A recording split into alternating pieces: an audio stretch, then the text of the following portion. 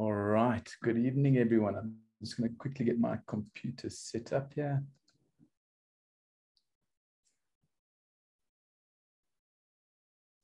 Fantastic. All right. Maybe Yelda, could you just let me know if you can see my slides? Yes, we can see it. Fantastic. All right. Welcome, everyone, to this evening's Gecko session. As you all are familiar by now, Gecko is hosted by the Gastro Foundation in association with Project Echo from the University of New Mexico. It's run every Monday at 4:30, and you are all obviously very welcome to it. Just some housekeeping rules. If you can maybe, as we go through, you're more than welcome to interrupt me if you'd like to. The chat will be open for any questions that we can answer at the end. Lastly, just thank you to both the Project Echo and the Gecko Foundation for inviting me to speak this evening. We currently have, I think, participants registered from 6 countries, probably not all online yet, but we've had those from Zimbabwe, Mozambique, Nigeria, Sudan, Uganda, and of course, South Africa. So you're all very welcome to this evening's session. So I've been asked to speak on the classification, pathology, and diagnosis of pancreatic cancer. So as you can imagine, this is an incredibly large, diverse topic. And I must say up front that I'm not a pathologist, so this is really going to be from a surgeon's point of view. And because of the sort of how large the topic is and what it's going to cover, I'm really going to touch on a sort of more of an approach to the classification and pathology as opposed to going into in depth regarding that. So as mentioned, please just interrupt me if you want to as we go along, or put questions in the chat group. All right, so we're going to start off with classification. As mentioned, the classification when it comes to pancreatic cancer is very broad. There are numerous approaches and numerous classifications. Probably the most well-known one is the WHO classification. And we're currently on the 5th edition, the last published in 2019. And here it's based almost exclusively on histological appearance. So you can imagine from a clinical perspective, it's sometimes quite difficult to utilize these classifications in a clinical setting. So really, to my way of thinking, there are 3 practical ways of classifying pancreatic neoplasms. And the first is to use a classification that's based on the cellular components of the gland. And we know that the pancreas is made up of islet cells, acinar cells, there's ductal and mesenchymal elements. So within each of these, there's one can sort of subdivide it into a benign and a malignant component arising from one of those cell types. More commonly, they're based on histological differentiation or biological behavior. And the WHO, as I mentioned, is on a histological appearance. And they classify theirs as epithelial or non-epithelial. But there are classifications that quite nicely subclassify these into benign, pre-malignant, and malignant lesions. Clinically, though, I think all of you are going to need to, over the next couple of years, develop your own approach. And largely because of this. This is the WHO classification, and I think we can all appreciate, I mean, there are more than 50 tumors just in the epithelial benign and malignant classifications, according to the WHO. So with more than sort of 95% of them being in a handful of lesions and the rest being extremely rare, from a clinical perspective, it's not practical to go through a classification like this. So you really do need to develop your own, and I'm going to try to show you how I do it. It's a combination of the 2 approaches, but really to try to break it down for you. So I start off by breaking these into primary and secondary lesions. The secondary lesions, we rely heavily on cross-sectional imaging, as we're going to go through later. I subdivide them into hypovascular lesions or hypervascular lesions, depending on the contrast dynamics. And I think we're all familiar with the hypervascular metastases to the pancreas that can occur, and this is just a list. of them. And really the hypervascular ones are those rare primaries that metastasize to the pancreas that are not on the list here, but can be from any primary site. What we're going to do is focus more on the primary here. So here, what I do is break it up into cystic and solid lesions, and within each of these, subdivided into 3 different components: benign, premalignant, and malignant.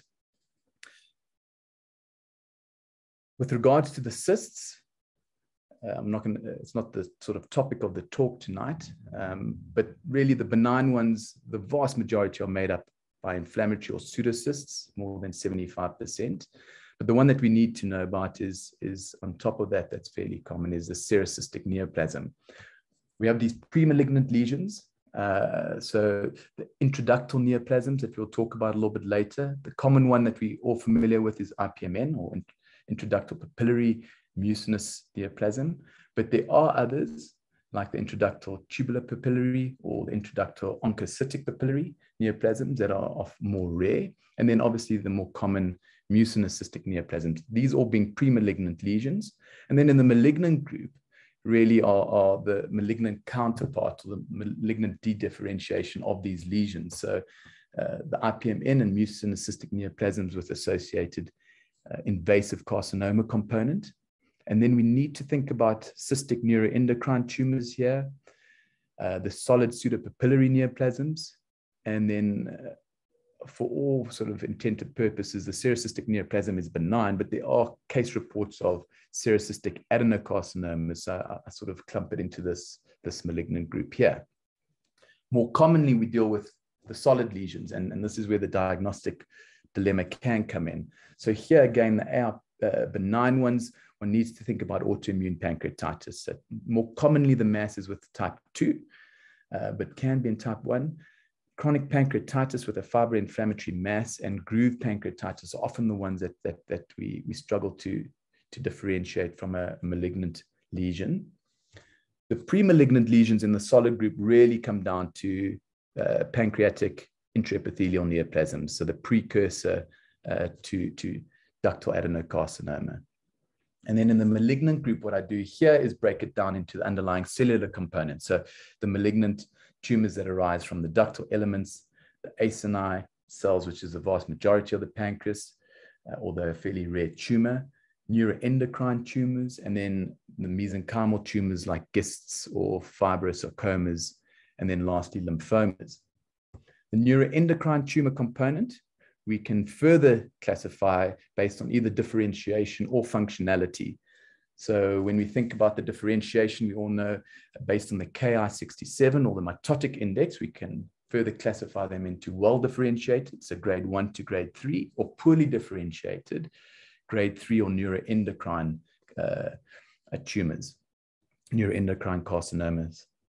The functionality, again, I think we're all familiar with breaking them, sort of further subclassifying them as non-functional neuroendocrine tumors and functional neuroendocrine tumors. With the functional ones really depending on the underlying amine or peptide that they secrete. And, the 2 common ones that we see are the insulinomas and gastronomas. So that's really my approach to a classification using both the histological as well as the sort of the benign, premalignant, and malignant. I'm going to briefly move on, and I'm sorry that this is a very didactic lecture. It's just that the topic is a bit difficult to ask questions around. But from a diagnosis perspective, again, because it's such a broad topic, I've tried to give you more of an approach than going to the specifics, which we can do a little bit later. So practically what I do here is break it up into metastatic and locoregional disease. Metastatic disease, very easy because one's going to target the underlying primary and focus on the diagnosis of the underlying primary. But if one can't, then really it comes down to histological confirmation through a biopsy of the metastatic lesion. The locoregional disease is where we need to think a bit more. And generally, we sort of take a history from our patients first. So what I do is break them down from a locoregional perspective into either functional or non-functional tumor, because it's going to change the way that I approach my patients. So if there is evidence of functionality, then really we use a combination of biomarkers, histology, and very importantly, multimodal imaging to make the diagnosis in terms of a functional tumor. Non-functional tumors, again, just from a simplistic perspective, break them down based on your preliminary imaging into cystic or solid tumors. And as you'll see with all pancreatic tumors, we really heavily rely on cross-sectional imaging, good cross-sectional imaging. And so here the solid lesions, based on the contrast dynamics, break them down into hypoattenuating lesions, those that are isoattenuating, and then the hyperattenuating lesions. And similar to what I mentioned previously, these are the hyperattenuating lesions that we see, but one's always got to think with regards to primaries, neuroendocrine tumors, your solid pseudopapillary neoplasms, and your acinar cell tumors or carcinomas that are generally hyperattenuating on imaging. There are going to be cases, especially in the first two groups, where small lesions are missed on your initial cross-sectional imaging, and it doesn't really make a difference whether you're using contrast-enhanced MRI scans or CT scans. There's going to be these small tumors that one's going to miss. And the other difficulty is those that are isoattenuating, so the same density or intensity as the pancreatic parenchyma. They're often quite difficult to see on the initial imaging. And so it's this group that we rely on multimodal imaging. So we're going to touch on it a little bit later, but this is the area where if you've used a CT scan, you might want to use an MRI. And more recently, the real value around endoscopic ultrasound. With regards to cystic lesions, it goes without say that we need to use multimodal imaging in order to make the diagnosis. And again, recently, the huge benefit of cyst fluid analysis in making the diagnosis has prompted endoscopic ultrasound as one of the real vital investigations in cystic lesions in the pancreas. So that's my sort of broad approach on a classification and an approach to diagnosis of pancreatic neoplasms. We're now going to touch on the pathology. And as I mentioned, being clinicians, this is not our strongest point. And so this is going to come from a surgeon's perspective and not a pathologist's perspective. We're going to touch basically on using the similar approach that I've just mentioned, functional tumors, then the non-functional solid tumors, and then cystic lesions. So let's start with the functional solid lesions. And the one that comes to mind here that we need to know about is the neuroendocrine neoplasms. They can arise pretty much anywhere in the GIT system from any area where we have neuroendocrine cells within the body. From the pancreas, initially or traditionally, or historically, we used to talk about islet cell tumors because from a morphological and a histological perspective and from a functional perspective, they resembled islet cells.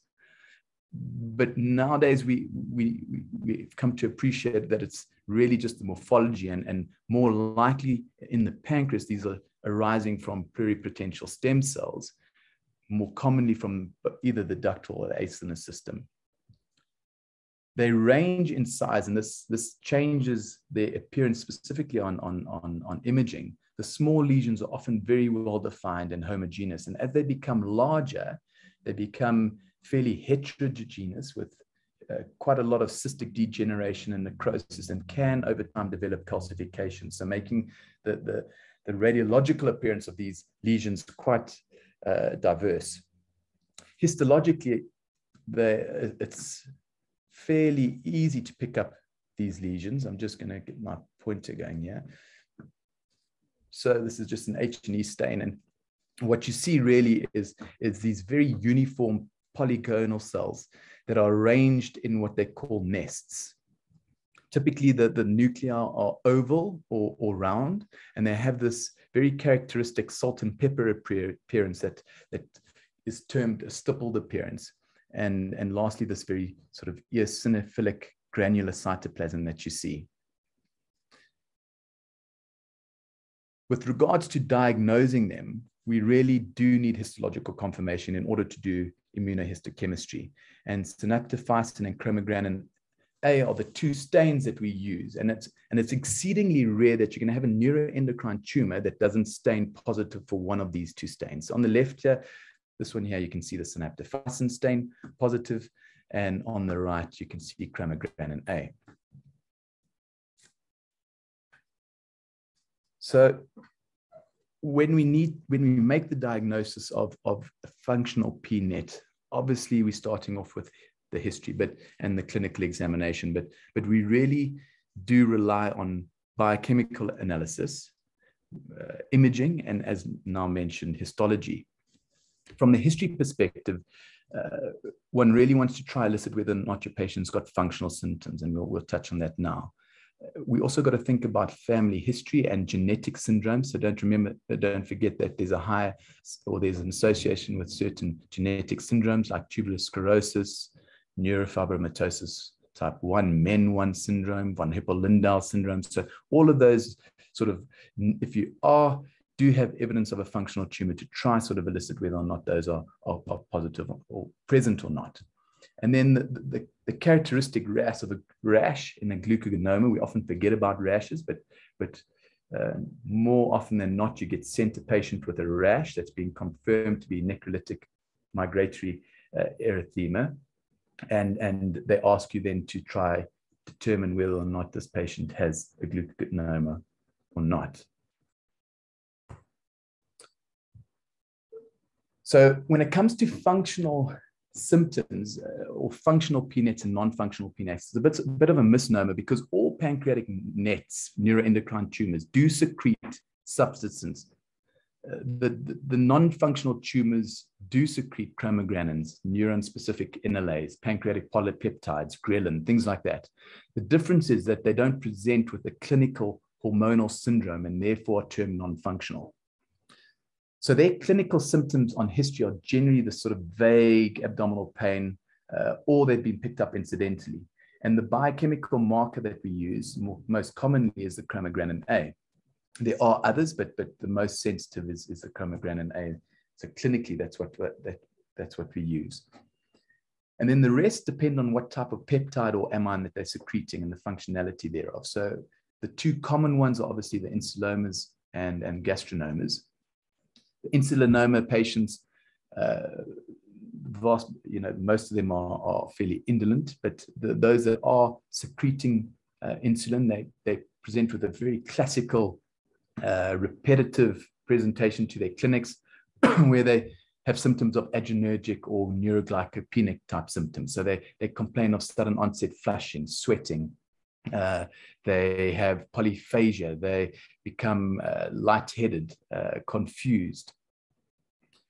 And while we're waiting for our biochemical testing, we can confirm these to a certain extent with that sort of Whipple's triad that everyone's familiar with. But if on a biochemical level, what we need to test is the serum insulin and the C-peptide in order to determine whether or not this patient during the hypoglycemic event has endogenous hypersecretion of insulin.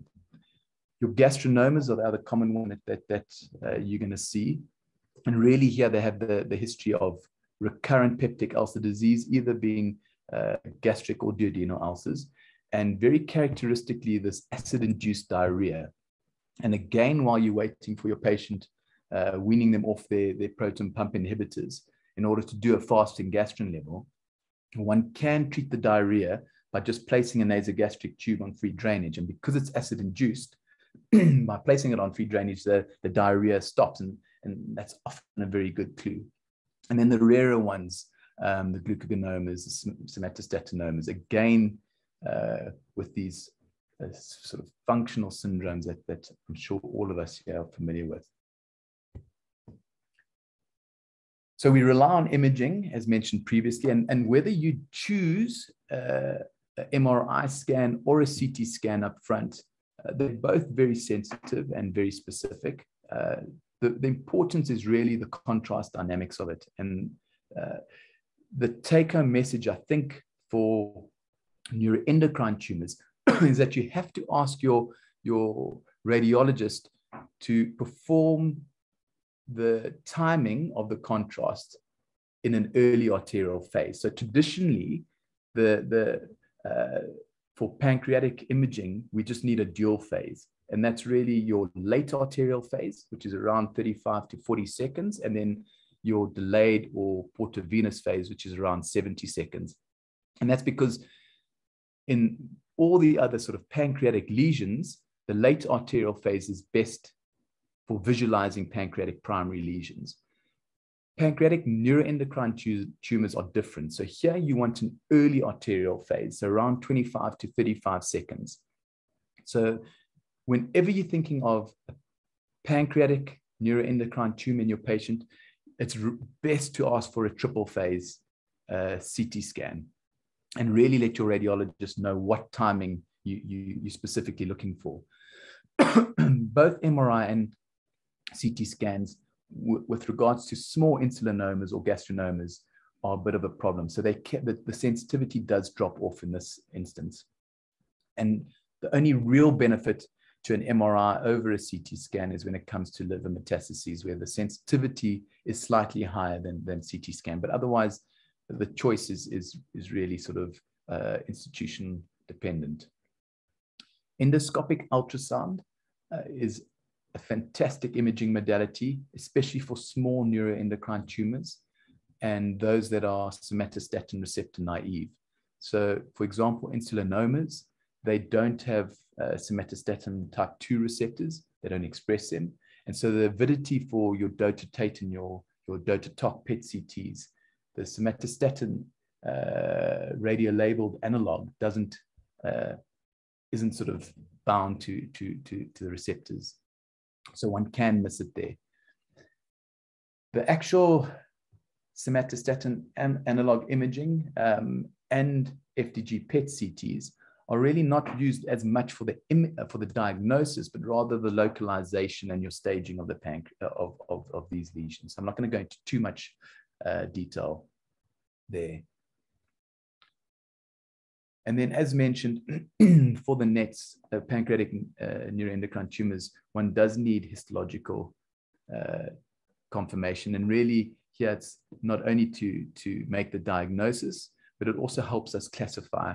So specifically with mutations, for example, differentiating your G3 lesions, your neuroendocrine tumors, from your neuroendocrine carcinomas, with the former having mutation in your DAX and your ATRX genes, and the latter, your neuroendocrine carcinomas, having mutations more commonly in your P53 and your RB gene. So this is the typical imaging or typical appearance of a small neuroendocrine tumor. And what you can see here is a very well circumscribed hypervascular or hyperdense or hyperattenuating lesion in the neck of the pancreas. And as I mentioned before, the real take-home message, hopefully, is that you really want to ask your radiologist to use an early arterial phase here, so around 25 to 35 seconds, in order to be able to demonstrate this lesion clearest on your pancreatic cross-sectional imaging. The larger lesions are often fairly heterogeneous. So this one is hyperdense and fairly homogeneous, but they can become heterogeneous with necrotic cystic changes within them. Even the bigger lesions do seem to have this hyperdense or hyperattenuating rim that you can see quite nicely over here. It's still preserved. And very characteristically, these lesions displace rather than invade lesions. So very rarely are you going to see a dilated pancreatic duct or dilated biliary ductal system in these lesions. And your big differential here is going to be the lymphoma, because again, the lymphomas tend to push or sort of circumferentially encase an artery as opposed to invade an artery or vein. This is what they look like on endoscopic ultrasound. So again, you can see the resolution and how clearly you can appreciate the sort of anechoic areas here of cystic degeneration. You can see that they're fairly homogeneous with regards to echogenicity otherwise, and they've got very well demarcated capsule, making it sort of quite a typical appearance for a neuroendocrine tumor.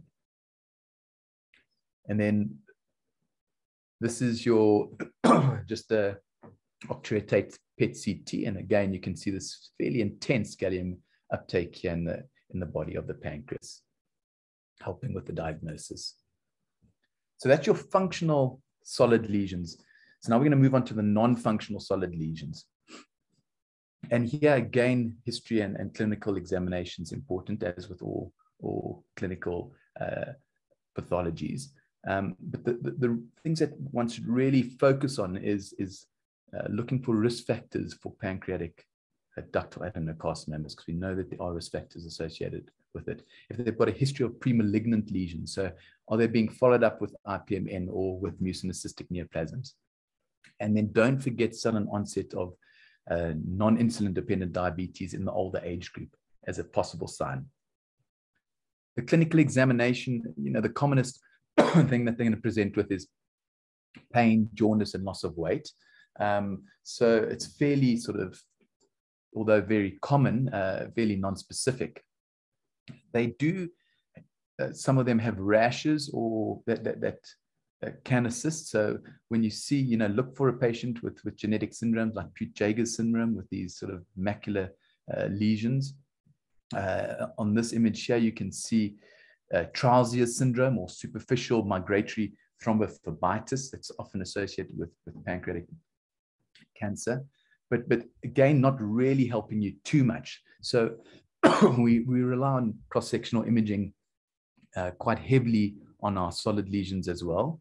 And as I mentioned before, whether you decide on MRI or CT is really comes down to what you're familiar with reading and your the costs and availability of these two imaging modalities. But it's the timing and the contrast dynamics that one needs to make sure that one understands and appreciate that small lesions and isoattenuating lesions do prompt a multimodal approach. So currently, because of cost and availability, MRI scan is used as a problem-solving tool in cases where the lesion's not visible on CT, or you've got a contraindication to a CT, which we often have in patients with nephropathies. And then more and more, as with EUS and all the other sort of clinical parameters, EUS is evolving in this field as well. So we know that it's superior to MRI and CT when it comes to small lesions, but the big benefit really is its ability to obtain tissue. And because of this, not subjecting patients to unnecessary surgery in the case of these sort of tumor mimickers that often, we accepted in the old days a resection or negative resection rate of around 10 to 15%. And that really is not appropriate in modern day imaging. We often get asked about PET CTs, and I think that the take-home message is that the role's still unclear, unfortunately, when it comes to pancreatic lesions. The place that I see it having some role is in a patient where you're fairly confident that this patient has an underlying ductal adenocarcinoma or one of these malignant tumors of the pancreas that has associated high-risk features. So maybe a very large lesion or a very high CA99 or a lesion with sort of inconclusive lymph nodes. It's in this patient, if you don't have any other signs of metastases, that a PET CT might be of value, because if you do pick up distant sites in this patient, you're going to be saving him futile surgery. And then lastly, just transabdominal ultrasound. I think we all know its limitations. So that's when you sort of come down to diagnosing and operative planning of pancreatic lesions is not really applicable. And then hopefully we all appreciate that ERCP, because of its adverse events and side effects, is sort of predominantly a therapeutic tool and almost exclusively a therapeutic tool now and no longer diagnostic. We have biomarkers for the solid lesions. And there are a couple of them, from CA99, which I think we're all familiar with, right through to the S100 calcium binding protein, which is less commonly used. Despite all of the others, it's really the CA99 that's most well validated. The problem with it, and we need to appreciate the problems, is that it's got a very low positive predictive value. So it can't be used as a screening marker. And there are individuals that are Lewis antigen negative that won't ever express or secrete CA19-9. So giving you a sort of a falsely low level.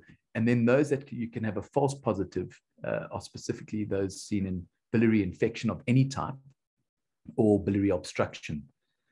There is some good data coming out now on circulating free DNA and amplification of DNA to determine the underlying tumor. And this is not available currently in South Africa. I'm not aware of it any place in Africa at the moment where it's available, but there is some data to show promising results with regards to circulating free DNA, which is a blood test, so it's nice and easy.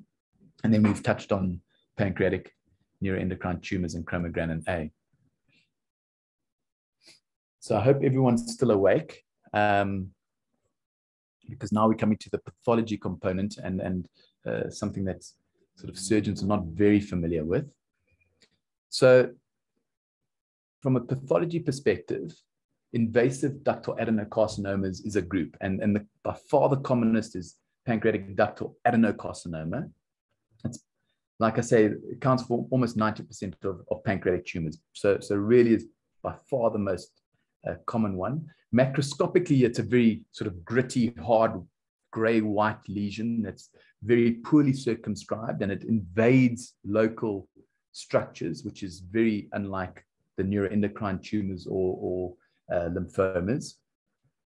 The ductal component is a bit of a misnomer again here, because that's really based on its histological appearance and does not necessarily mean that it arises from the main duct or the side ducts. In fact, most of these lesions arrive from very small peripheral ducts. So it's not quite like our intraductal papillary lesions that we're going to discuss later. They have they're fairly tubular glands, and they really have this, the hallmark is this dense stromal fibrosis that you can see. And because of that, they were given the sort of the name serous type carcinoma or desmoplastic carcinomas. They have variable amounts of nucleatypia. And you know, one of the sort of standout features of ductal adenocarcinomas is this sort of abnormal location of glands. It can either be around lymphatics or nerves or fat or tissue planes, but it's really the sort of abnormal location. And here you can see perineural invasion. So here's the nerves and around the sort of adenocarcinoma, perineural invasion of this with this dense stromal fibrotic desmoplastic stroma around it.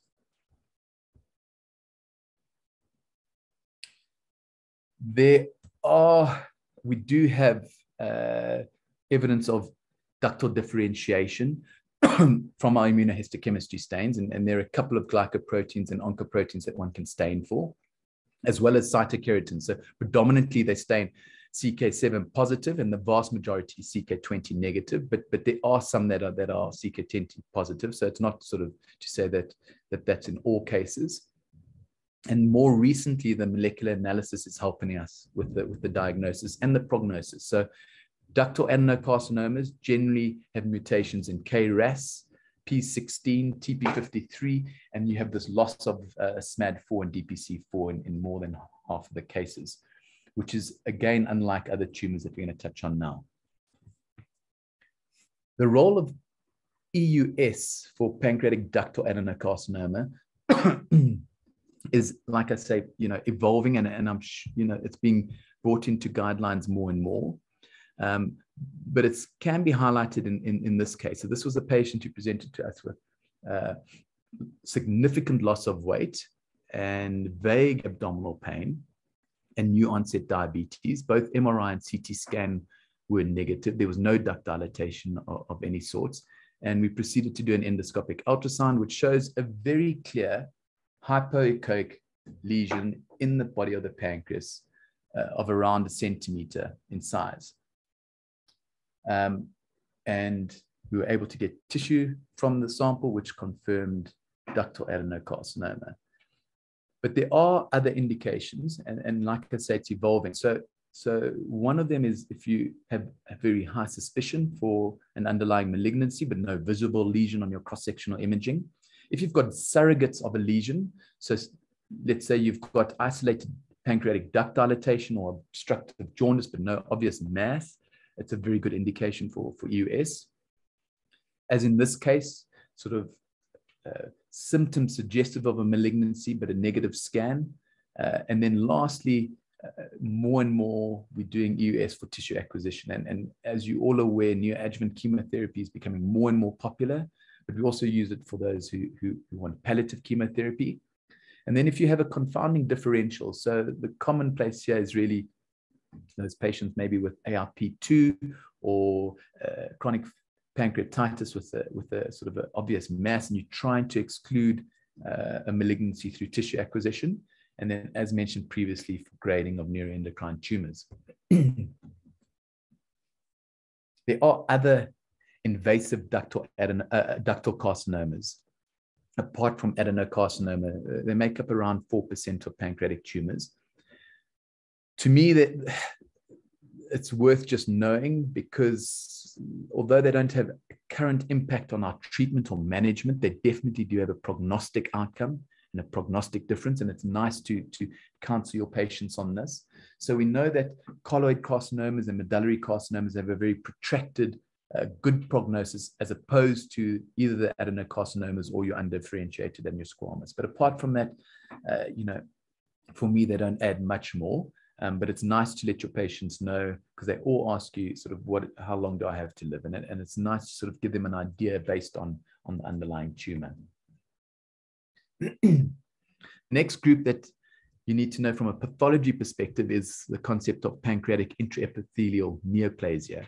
So this really refers to a small lesion, so less than a centimeter, but more often than not less than 5 millimeters. It is intraductal, and it's a non-invasive lesion that predates the development of can predate the development of an invasive ductal carcinoma. We used to use terms like hyperplasia or atypia, but we've moved away from that now. Most, but not all pancreatic intraepithelial neoplasms are considered to progress along a sort of a timeline, a bit like the adenoma carcinoma sequence, from low grade to high grade dysplasia, and then eventually to a ductal adenocarcinoma. And most of our ductal adenocarcinomas are thought to arise from pancreatic intraepithelial neoplasms. We originally used to classify these into 3 grades, but now grade 1 and 2 have been sort of lumped into what we call low grade, and we have high grade neoplasias. The actual significance of this, I think we're still learning about, because we know that low grade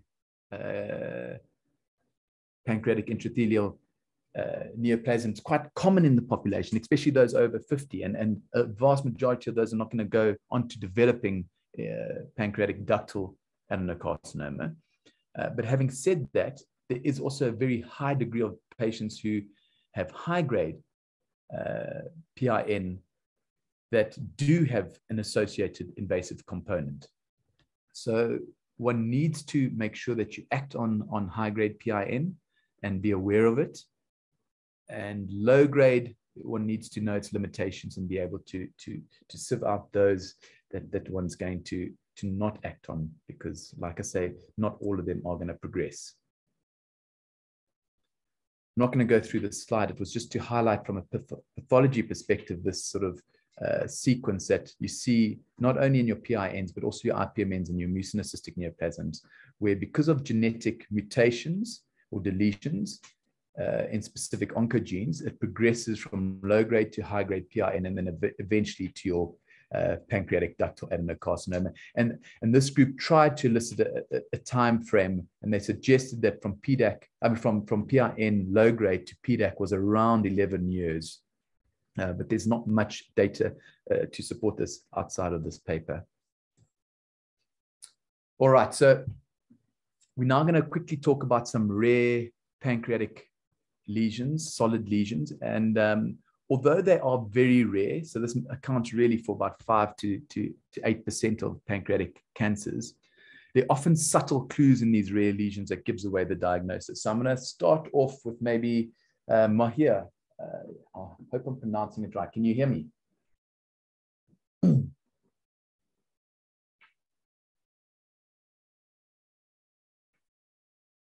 Okay, let's go to Yelda. Yelda, are you there? Yes, I am. Fantastic. So Yelda, let's see if you can, and don't worry if you can't, because it's, like I say, it's very rare lesion, but this is a 71-year-old male who presents with a 3-month history of swelling and pain in his peripheral joints. And he's got these painful sort of cutaneous and subcutaneous lumps throughout the body, and had a fever at the time of you seeing him. The imaging here is not great. Okay, so I apologize for that, but this is a CT scan, and what I want to show you here is just a very well sort of demarcated lesion in the tail of the pancreas. If anything, you can appreciate the sort of area of hypodensity or hypoattenuation, suggestive of either cystic degeneration or some type of necrosis. This is a picture of the patient's knee, and you can see a patient had throughout his body these sort of small nodules that were very painful and sort of white, yellow in color. And they went on to do a X-ray of the patient's hand. And I'm not sure if this projects well, but they're these sort of what was thought to be these lytic lesions. Why is it not going? These lytic lesions in the distal phalanges where you see the arrows. So Yelda, can you think of based just on that, a rare tumor of the pancreas that we might be dealing with?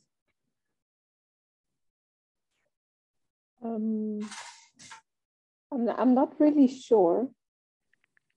Okay, no problem. You're gonna have a couple of goes, so don't worry.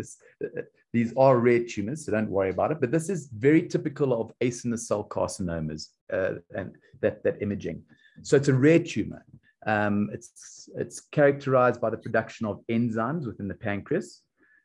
The clinical vignette in the imaging that I showed you there is what is lipase hypersecretion syndrome. So the tumor secretes lipase in this instance and causes sort of saponification of fat throughout the patient's body, resulting in those pancreatic panniculitis, which are those little lesions that are referred to there. They have a very poor prognosis. So around 50% of them have metastases at the time of diagnosis. And unlike our ductal adenocarcinoma, these are stroma poor tumors, and they have an absence of those tumor mutations, KRAS, TP53, and P16. And this is characteristic that you might have got it if you had seen these images, Zelda, because I think this is a bit more characteristic for the tumors. So they're large tumors, very well demarcated, and you can see they're hyper-attenuating lesions, and have this quite prominent area of necrosis and cystic degeneration within them. Zelda, your next one. So a 3-year-old boy with a 3-month history of abdominal swelling, recurrent hypoglycemic attacks, and on examination, the standout thing is this macroglossia, so a very large tongue that you see. You do a CT scan, and this is the imaging that you see. I don't know if you want to sort of take us through what you see here and then have a go at what tumor you think this could be.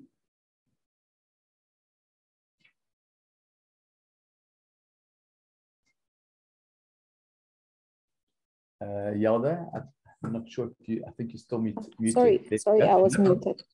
Yeah.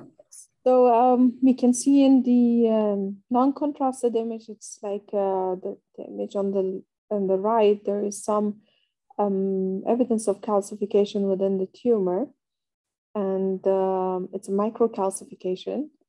It's like a clusters of them. And in the contrasted one, it's a heterogeneous hypervascular lesion. It's maybe some areas of a necrosis. I'm not sure if that's a necrosis or an abscess formation. It's not, I will say it's not invading, but it's encasing the major vessels. and it's pushing these structures rather than invading them, I think. Yeah, I mean, that's fantastic. I can't really add anything other than what you've just said. So that's really well described. Can you think of a tumor that might do this in a very young kiddie? Pancreaticoblastoma. Ah, fantastic. There we go. Pancreaticoblastoma. You're quite right. So that's sort of the typical features of this tumor. It's a rare tumor in kiddies, but it is the commonest pancreatic tumor under 10. They pathologically, from a histology perspective, arise from acinar cell tumors, but more recently they do want a second cell lineage. So either from ductal and acinar, or ductal and mesenchymal, or one of the others, or islet cells. They're normally very large like that, like what you've seen. So the mean is around sort of 13 centimeters at time of presentation. And they are associated with syndromes. And the syndrome that I gave you in this vignette was Beckwith-Weidemann syndrome, but we also see them in kiddies with FAP. Again, unfortunately, have a very poor prognostic outcome if malignant. All right, so we're going to move on to the last one now, which is cystic lesions, so diagnosis and pathology. And I'm sure you guys are very familiar with these. Hopefully I can teach you maybe one or two new things. From a history, it's really not very helpful apart from a history of pancreatitis. And because really it's only pseudocysts or IPMN that present with a history of pancreatitis. Outside that, it's just a vague abdominal pain, or they're picked up incidentally. There are one or two case reports of mucinous cystic neoplasms presenting with a background history of pancreatitis, but it really is not the norm. Clinically, the clinical examination is not very helpful, and serology, again, doesn't really add too much value with regards to the diagnosis. On imaging, whether you use a CT scan or an MRCP, again, like solid lesions, is not that important. MRCP, MRI does have a slightly higher sensitivity, but the specificity is exactly the same between the two. And there are pros and cons for each. So if you have a lesion where you have lots of calcifications, or a background history of chronic pancreatitis, or you have a lesion where you're already suspected to be malignant, and you're wanting to assess vascular, sort of the vascular association and assessment around your vascular structures, then CT is probably better. But the rest, outside of that, MRI, MRCP is probably the way to go. There are certain instances where you're going to use a multimodality of both MRI and CT, and that's really in post-operative recurrence patients. EUS, again, is gaining more and more favor, and both the West and Europe, as well as ourselves, are using EUS far more frequently in our algorithms. Currently, in the algorithms, it's really in areas where you have on your initial imaging features that are concerning for an underlying malignancy, or in terms of following up your patient, the lesion is where EUS is currently advocated. But more and more, we're using it in areas of diagnostic uncertainty and to get cyst fluid analysis in order to make a definitive diagnosis, because we know that these lesions come with a lot of high sort of intensive follow-ups, long-term, and really knowing what the lesion is up front does make a big difference in your patient's management. ERCPs, pancreatoscopy, and near confocal laser endomicroscopy can be used in selected cases, but again, ERCP is really for therapeutic reasons and not for diagnostic reasons. And in the case of pancreatoscopy, for me, there are really only two indications at the moment, and that's to differentiate between chronic pancreatitis and main duct IPMN in those cases that you can't, and very rarely to determine the location and the extent of the IPMN for your surgical resection margin where you're reluctant to do a total pancreatectomy. But outside that, I'm not sure that they add too much value. Your cyst fluid analysis is really the modern way of looking at these lesions. And just by using the amylase, your CA, and your glucose, you really are able to diagnose the vast majority of these lesions with a very high sensitivity and accuracy, up to 90%. The amylase really helps in terms of a pancreatic pseudocyst, because we know that, I mean, it accounts for more than 75% of your cystic lesions in the pancreas. And if you have a low amylase, it almost completely excludes this as one of the diagnoses, really leaving you open to the others. And between the CA and the glucose, you can differentiate the other common lesions. You can use DNA mutations in GNAS and KRAS to differentiate between mucinous and non-mucinous. And some data suggests that GNAS mutations is more common in the malignant ones, but really, I'm not sure that we can rely on that completely at the moment. Cytology, if positive, can help differentiate between malignant and non-malignant, but it's got such a low sensitivity that it's often not helpful. And more recently, because of the now Moray forceps or biopsy forceps, we're able to obtain histology from the cell wall, which can be beneficial. Just for time purposes, I'm not going to go into this too much, but this is a table that I'm sure that you're very familiar with. And really, when it comes to diagnosing pancreatic cystic lesions, this is pretty much all that one needs to know. I haven't included the pseudocyst here, but they really are, looking at gender itself, more common in females apart from your IPMN and your neuroendocrine tumors. Age helps a lot in the sense that your young teens, it's more, very likely going to be a pseudopapillary neoplasm. We all know the sort of the teaching of M mucinous being for mothers, so the age group of the mothers, and serocystic neoplasms being the grandmothers, so the older population. And then the location can help to a certain extent in the sense that it's really IPMNs and serocystic neoplasms that are more commonly found in the head. The rest of the lesions are found more commonly in the body or tail. And then the chemistry that I referred to now, the CA, glucose, and amylase. And this really is where what helps you differentiate between the two, because looking at these three, a combination of whether they're raised or not, there's not much overlap between the three. So serocystic neoplasms, a hallmark here is really a very low CA and a very high glucose.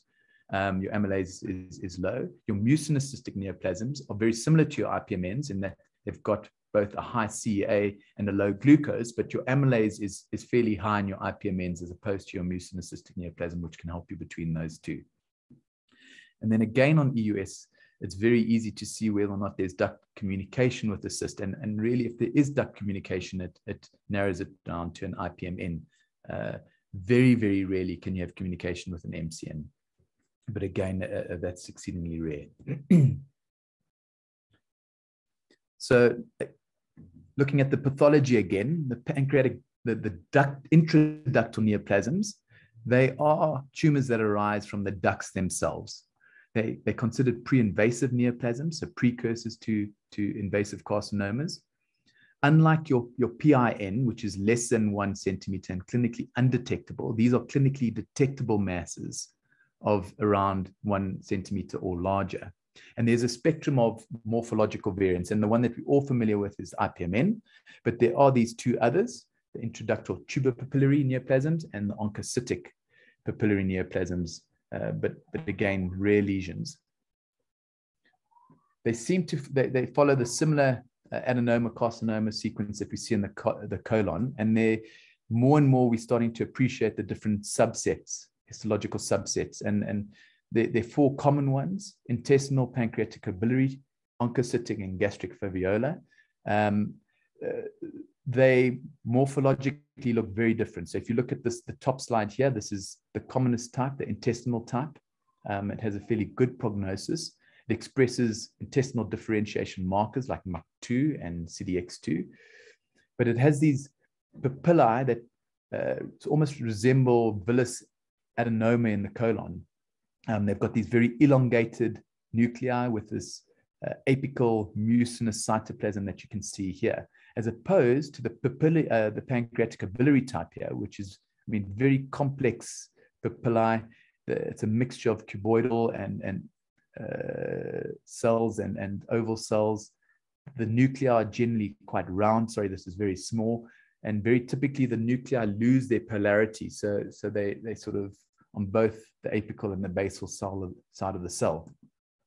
The real benefit to knowing what type this is I think in the future is going to be that we're going to tailor our surveillance strategy depending on the underlying subtype, histological variant, because we know that the oncocytic and the gastric faviola type have a very indolent clinical course, as opposed to your pancreatic biliary type that's far more aggressive. And hopefully in the future, by knowing our histological variant, we're going to be able to tailor it. Radiologically, sorry, we're running out of time here, so I'm just going to move on quite quickly. Radiologically, again, one can sort of appreciate the macroscopically different morphological subtypes. So here is a MRCP, and you can see a sort of what we call a side branch IPMN or branch duct IPMN. Over here is the main duct IPMN, so just the main duct being involved. And then over here, a mixed duct IPMN, where you've got both the main duct and the side branches involved. I was going to touch on ITPNN, but just because it's fairly easy to diagnose, but because of time, I'm going to move on. I think radiologically, the benefit of knowing it is that it again got a fairly indolent course and a better prognosis than the IPMN's counterparts. And what gives it away is that they're very big sort of tumors, and they've got what we call a two-tone duct, or a cork in a bottle. So if you take a wine bottle and you think about a cork being in the bottle, that's the appearance that you're getting here. And it's really because it's got this, it lacks that low attenuating mucin that you see in the IPMN. And because of that, you're sort of getting this two-tone duct that you can see over here. So again, quite easy to diagnose if you have seen it before. Mucinous cystic neoplasms.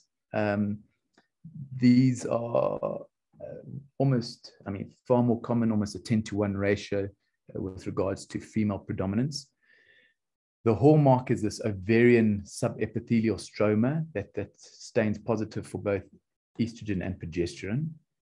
They don't communicate with the main pancreatic duct, unlike your IPMNs, and they have this very well-defined thick wall with these thin multilocular septations, and unlike the IPMN, more common in the body and the tail. So on imaging, characteristically, what you can see is a sort of a fairly solitary cyst. You can see a very fine septation, a nice thick wall. When you start seeing what we call eggshell calcification or rim-like calcification, so calcification along the rim of the lesion, that's worrying for malignant transformation, as is the size and evidence of mural nodules. So MRCP is quite helpful in this instance. And over here, you can see on the first one, a T2 weighted MRI. And you can see quite nice thick septa here. A wall here with very thin septae, appreciated on this image. On the portovenous T1 phase, you can see the mural nodules that seem to be enhancing. And again, over here, you can see this enhancing septa, very thin compared to the rim, which is nice and thick. Serous cyst adenomas. I'm sure you know sort of the clinical background to these, but just from a pathology perspective, they're four morphological subtypes, and it makes it quite difficult to diagnose these because of them. By far the most common is the microcystic and the macrocystic, but you do get a mixed type and a solid type. So on imaging, the hallmark feature here is what we call stellar calcifications, or this enhancing radiating septa that you can see on this lesion, in this lesion here. They more commonly found in the head, but can be found anywhere, and they're normally quite well circumscribed. This one's not being appreciated as much as, or as typically as we normally see it, but they're normally fairly well circumscribed. The different patterns make it quite difficult to diagnose. So This is just showing you a macrocystic pattern, and you can appreciate that the big differential is going to be a mucinous cystic neoplasm here.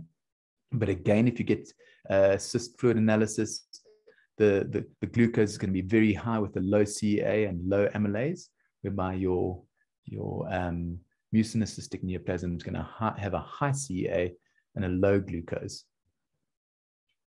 Again, no duct communication. The microcystic pattern is referred to as honeycombing, and probably the best one to sort of appreciate that is on the T2 weighted image here. You can see this sort of hyperintense lesion in the body of the and tail of the pancreas here. And again, on the subtraction T1 phase here, you can see the central enhancement giving a bit of a honeycomb pattern to this lesion. This is the microcystic. And then the one, although it's fairly rare, that can provide problems is the pseudo-solid pattern. And really the big differential here is the neuroendocrine tumor, where you can see a fairly sort of hyper-attenuating lesion on CT scan. But if you do an MRI sequencing, you can differentiate them by having these sort of microcystic patterns, although it can be difficult at times. All right, the last one. It's a 9-year-old girl with no past medical history of note presents with an enlarging abdominal mass and vague abdominal pain. And you do a CT scan, and this is the lesion. So I don't know if you want to quickly describe the lesion, and then let us know what your differential would be for her. So from this cut, this is a CT abdomen cross-sectional with the contrast. I can see a well-demarcated mass. There is a clear line between it and what it appears to be a part of maybe a pancreas in front of the renal and splenic and SMV. So I cannot 100% say that this lesion is actually coming out from the pancreas, but I know that's our topic for today. Okay. If I told you that it was arising from the pancreas, what would be the top of your differential in a 9-year-old girl with this type of lesion? This was slightly like it. Yeah. This was her EUS imaging. I don't know if that helps you a little bit. I mean, a slightly older in age, I would think of SPIN, but in a 9 years old, I'm not sure what. Okay, so you're quite right. So this is a solid pseudopapillary neoplasm. I mean, you can get them in as young, as young as sort of 7-8 year olds. I've had a few patients in sort of below 10 that have this, but you're quite right. More commonly, it's in your teens. Again, it's an exocrine tumor. It's rare. The worrying and the reason we need to know about it is it's 15% chance of having a malignant component to it. And on imaging, I think Yelda mentioned most of it. I'm going to show you an EUS picture because, again, the definition is a lot easier to appreciate. They're normally located in the tail. They have these areas of necrosis. So you can see this hyperechoic area over here, which might represent a bit of necrosis. There's these anechoic areas over here, which show you cyst degeneration or cystic component. They can have bleeding. So these hyperechoic sort of areas here of blood within the cyst, they're very well demarcated. And on CT or MRI, often you have the rim or the wall being enhanced, which isn't appreciated here because it's not a contrasted EUS. But that's sort of the typical features and that one sees on a SPEN for diagnostic reasons. All right, I'm sorry again for it being so didactic, but thank you very much for your attention, and Yelda for participating in the questions. I know they were very difficult, and they are rare tumors, so you're not going to get those in your exams. I can assure you that. I'm not sure if there are any questions. Let's just quickly look in the chat. Okay, so shame, Corin, I've actually lost that email from you. I seem to have closed it for some reason. But I just, Corin just put in the chat group here just to remind everyone or Gokul put in here the chat group just to remind everyone to please give your feedback. There's a link there. Thank you very much to the Echo Foundation and the Project Echo for allowing me to speak tonight. And thank you everyone for being here. And to Echo India for all the support that you give us. Thank you very much. I'm not sure. There we go. So the next Echo session is going to be on the 11th of April, which is next week. Dr. Claire Warden, which I'm sure all of you are familiar with, a fantastic speaker, is going to cover perianal fistulous disease. So for all of you who can make it, I'm sure that it's going to be a very valuable session. All right. Thank you very much, everyone. There's no more questions, and I think we can close the session.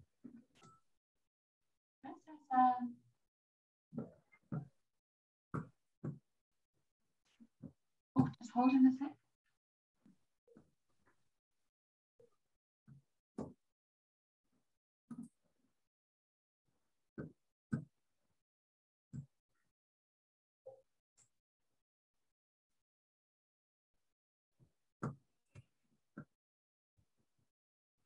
Thanks, Colin. Thanks, everyone. Thanks, Corin. Sorry, I lost your email, so I couldn't. That's okay. I think we covered the important things. Thanks very much. All right. Thanks, I'll close Corin. off now. Thank you. Bye-bye. Bye.